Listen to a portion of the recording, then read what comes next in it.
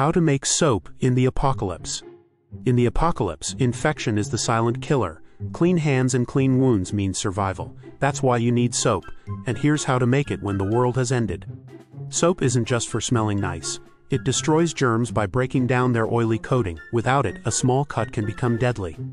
You need just two things: fat or oil, animal fat from cooking or scavenged vegetable oil. Lye, made from wood ash and water.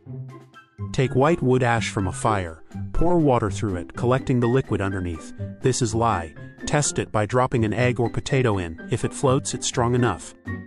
Boil animal fat or old cooking oil. Strain out any scraps. The cleaner the fat, the better your soap.